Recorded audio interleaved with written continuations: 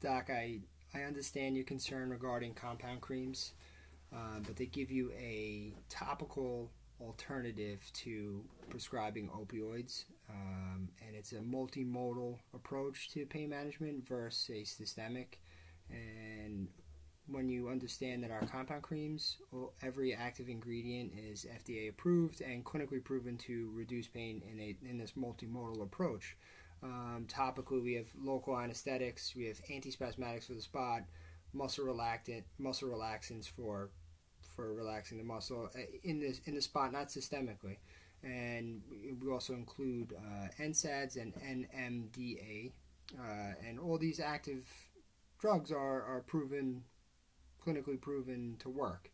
Ketamine, diclofenac, gabapentin.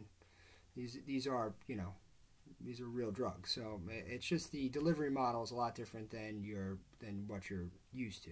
So I know that you're going to want this in your toolbox for handling pain, especially with the industry moving away from a systemic approach and people being so concerned prescribing opioids. So if you give us the opportunity, I know that the patient's going to feel relief, and so will you, and you'll have this versatile approach to pain management. All right, thank you so much, and you're gonna be so happy, sir.